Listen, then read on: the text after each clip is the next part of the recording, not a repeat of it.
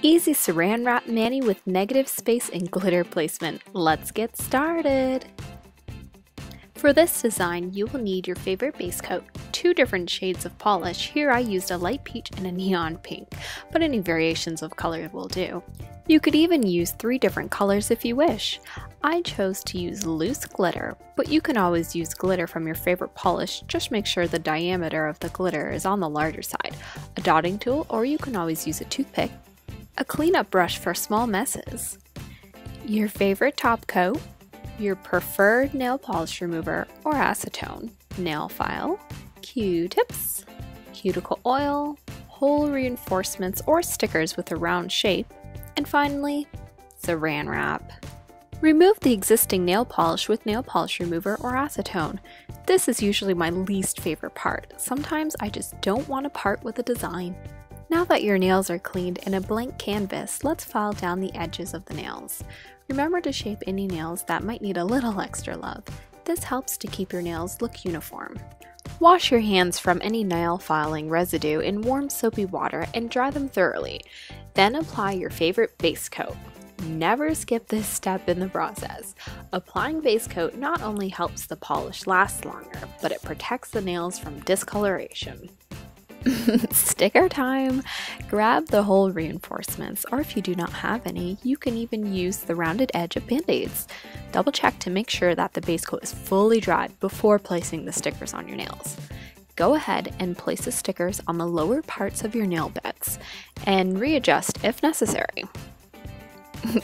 Looks a little silly, but trust me, it works.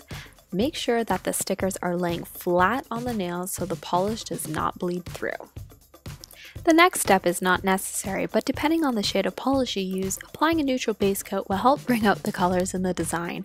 Don't worry if the base coat doesn't appear totally opaque, one generous coat will do the trick, you'll see.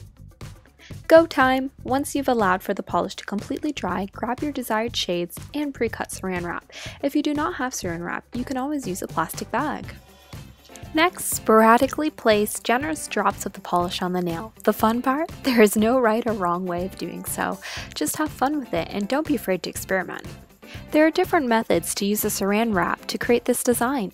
The first is by dabbing the polish gently, which will blend the colors together. The second method I tried was to place the Saran Wrap completely on the nail and gently press down to mix the colors. Complete the rest of the nails with the method you are the most comfortable with. Messy, I know, but that's the fun part. Before the polish dries completely, remove the stickers from your fingers. If you do this step when the polish is dry, it might cause the paint on your beautiful design to lift or tear, which can be quite frustrating. Let's do a little cleanup before we go ahead with the glitter placement. I promise not all of my designs are this messy, but hey, nothing a little acetone can't fix.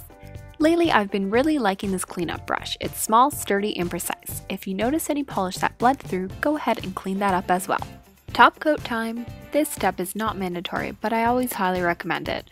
Top coat not only gives your nails a healthy shine, but can also prevent them from chipping. Especially for this design, it helps give the illusion of the colors blending together. See? All pretty. Now to make your nails pop with a bit of glitter. Ooh, shiny. For this step, you can use a toothpick or a small dotting tool. Place a bit of clear coat on a palette, dip the toothpick, and pick up one piece of glitter. This step does take more time and patience. Continue with this method until you've outlined the half moon. Adjust the glitter if necessary while the clear coat is still wet. I was having a bit of difficulties with the toothpick and found the dotting tool to work in my favor. Continue with your glitter placement on the rest of your nails. Next step, yep, you've guessed it, seal the glitter with a bit of top coat. I chose to only cover the glitter part of my nail, but you can run it gently along the entire nail if you wish. This helps prevent the glitter from catching and falling off. Very final step is to apply a bit of cuticle oil, lotion, or balm to restore moisture. Go ahead and massage around your nails first and with the remaining oil into your fingers. Let this sit for a good 15 minutes to allow the oils to sink into your skins, and voila! The finished results are an impressive, fun, and girly manicure. If you like this design and would like to see more, be sure to give this video a big thumbs up and subscribe so you can follow along with the next fun design. I'd love to see your recreations on Instagram at Nina Tuck and use the hashtag vegan fingers. Thank you for watching, and until next time.